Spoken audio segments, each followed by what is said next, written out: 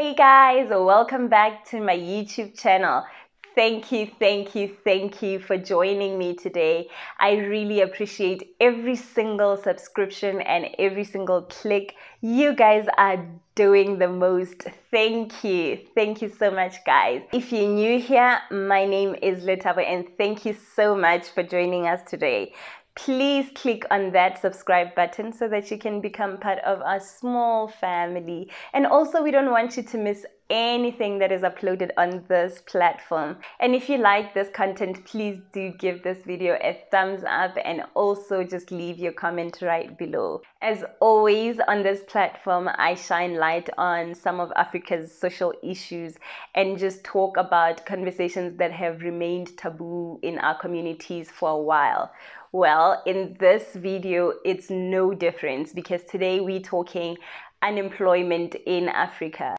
Being South African, this subject really touches my heart as my country is said to have the highest unemployment rate in Africa. The continent is said to be experiencing unprecedented levels of youth unemployment. And according to conversations.com, these numbers are expected to increase given our rising youth population.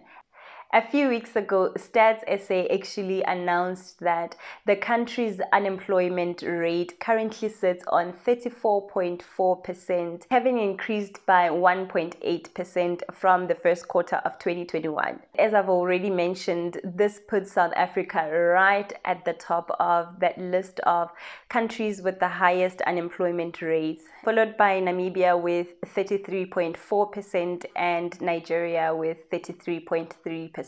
And please take note that these stats actually exclude those in vulnerable employment and those underemployed in informal sectors.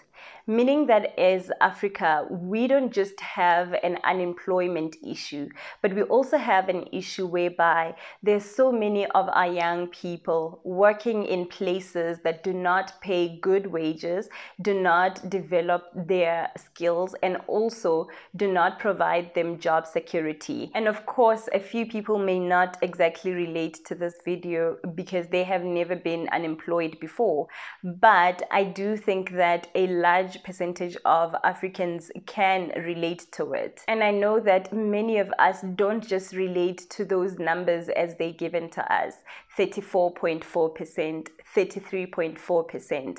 We are actually those numbers. And I also know that being unemployed is not just about being jobless or being broke. It's also answering questions like, Khanti, when are you getting a job? Are you even applying? Why don't you start your own business?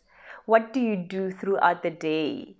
You know, questions like that. Being unemployed is also being treated differently by your family because you are not bringing anything to the table. It is being unable to chill with your friends or not being invited to places because you cannot afford it. Being unemployed is much more than being jobless and broke. It's a constant wonder whether or not you chose the right course in university.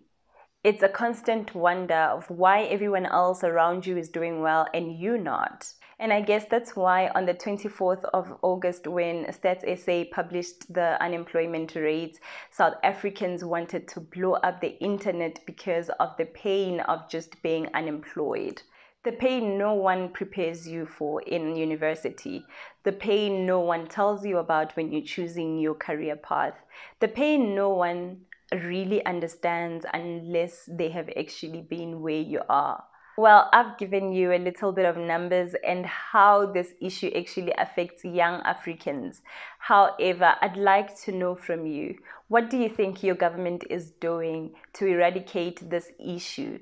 And also, do you think that they're doing enough? Because according to Nigeria's former education minister, Obi Ezekwesili, please forgive me if I murdered that name, the cause of high unemployment rates and lack of opportunities in Africa is bad politics, that our politicians live for themselves. And with that said, I'm now passing the ball onto all unemployed Africans. What do you think that we can do to make our own lives better? Well, of course, this subject is very complex and we cannot exhaust it with just one video. However, we can continue the conversation in the comment section and also in our homes and with our friends. So please don't forget to subscribe, to like, and to leave your comments so the conversation can continue. I love you so much, guys. Thank you so much for joining me. Mwah.